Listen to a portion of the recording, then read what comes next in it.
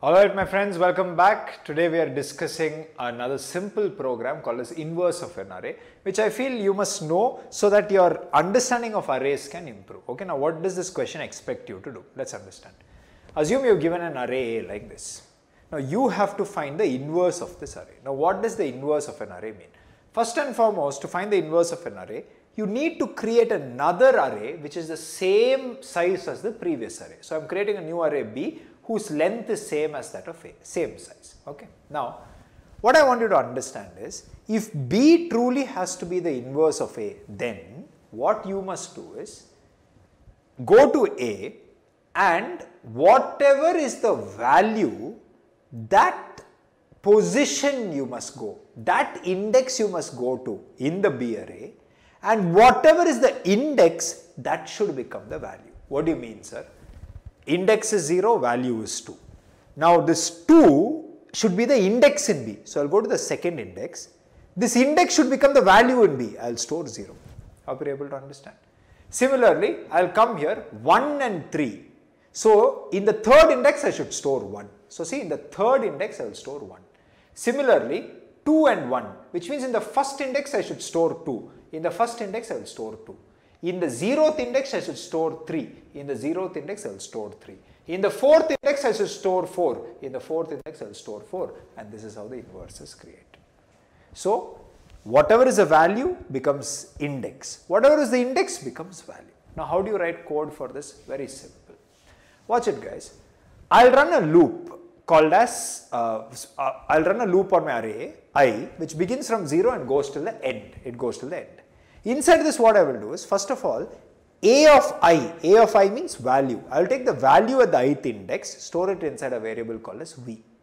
Now, I has index, V has value. Now, in my array B, I must store, what should I store?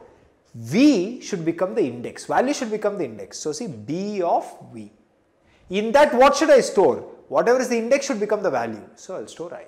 So, what am I saying? Store the value I in array B at index V. I hope you are able to think. That's it. Simple code. Anyways, it's a very simple program. Let's go write the code. Now, let's write some code. I've created an integer array which has 2, 3, 1, 0, 4 and I have to inverse it. So, what I will do is, I'll just create one static function which is going to return an integer array for me, and I will call that function itself as inverse. I'll call it as inverse. And what should it accept? It accepts an integer array called as A. That is what ultimately it accepts. I hope you are able to think.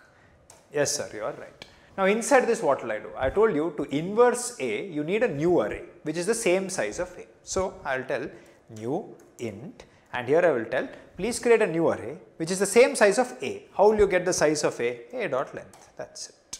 Right? Great. Okay sir, next what will you do? Next what I will do is I will give it a reference. I will just call this as B, and obviously B is nothing but an integer array. I hope till here things are clear. Yes sir, we understood. Next what? Next what means very simple. Run a loop on A. So I will tell for, right, and here I will just tell int I starting from 0th index, I going till the end of A. So A dot length. A dot length and I plus plus, like this I will tell. Any confusion? I am just traversing over my array A. Now what we have to do is, let's collect the value present inside A and store it somewhere. So I will just create one variable called as V, and in that I will store A of I. So what you must understand is, ultimately I has the index, V has the value. Now value should become index in B, I should become the value. So all I will do is, in the next line I will tell, now in my array B at index V, please store value as I. That's it. And then ultimately after doing this, we have to return B, because you only told inverse will return an integer array, and I am returning B. B is nothing but an integer array. Any confusion till here? Great. Now all we have to do is come here, and all I will do is, let me just copy this loop. Let me just paste it here. So as you can see, I have pasted it, and what I am going to do now inside this is, I will just print A. So system.out.println, and I'm just going to tell, I'll just print a of I like this. So let's just make it as print instead of println, and just a of I, and one space also I will just attach. Any confusion till here? Okay sir, understood. Next what sir? Next what means, let me just copy this, okay, and I will just paste it, and what I will do here is, now before pasting I will now just call this inverse function. I will just call this inverse function, and I will pass my integer array a to it, and what inverse will ultimately do for me is, it is now going to return a new integer array. So I will just call that as b. So b is nothing but an integer array. You know, that is what inverse will do. It will return b to you. I am collecting it. Yes sir, we understood. Next what sir? Next what means I want to print b for you. How will you print b sir, if you ask me? All I will do is, here instead of a dot length I will tell b dot length, instead of a dot I will tell b of I like this.